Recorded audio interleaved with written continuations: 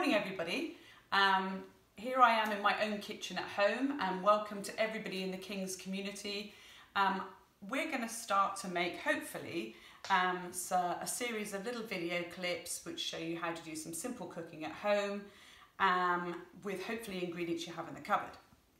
So the first thing we're going to make is a sourdough starter. Now, eventually at the end of this week we should have our sourdough starter ready, fingers crossed, okay, to actually make it into a sourdough loaf of bread. So we need to start off by making our starter today using some very simple ingredients. Now, as you know, to make things rise, that's Stanley who's trying to get into the kitchen now. He's scratching at the door, but we'll ignore him, okay, and let him in when I've finished. So first of all, we need to get things to rise, okay? And we either use chemical raising agents such as bicarbonate soda or baking powder to make things rise, or we use biological raising agents such as yeast. And this is commercial yeast, okay, which is as rare as hen's teeth at the moment due to the fact everybody else has bought it up in the shops. So what we're going to do is we're not going to use the commercial yeast or the chemical raising agents. We're going to create our own kind of magical raising agent. So all we need for this is 25 grams of white flour, 25 grams, ideally wholemeal flour. I didn't have any wholemeal flour. I've got some flour which is kind of whole grain here with a few little grains in it. 25 grams of that as well, and 50 grams of water. Now, I knew this dinky little jug would come in handy sometime, but all you need to do is weigh, hopefully onto some digital scales. You need 50 mils, it's actually 50 mils or 50 grams of water. Perfect. Ideally, spring water. I had to steal some of my husband's very short supply of Pellegrino. Water, not tap water. Tap water has chlorine in it, which isn't great for yeast production.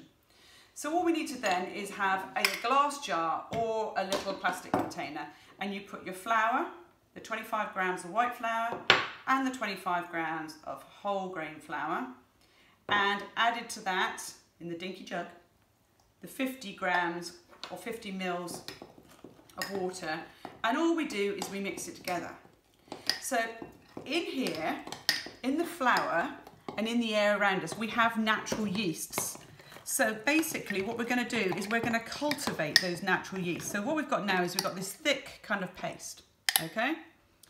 Now, this now needs to sit in a warm place. Well, and because we've got lovely warm weather at the moment, we can actually just put it in the kitchen, and we can either cover it with the lid loosely, okay?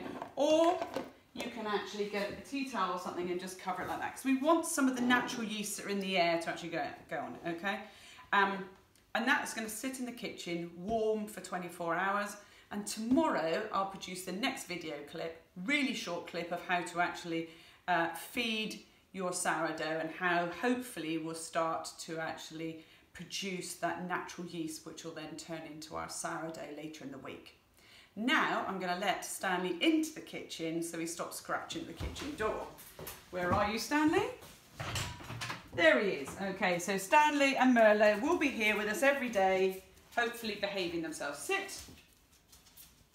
Right, so that's goodbye from me here in the kitchen, goodbye from Merlot, and goodbye from Stanley. See you tomorrow. How bad is that?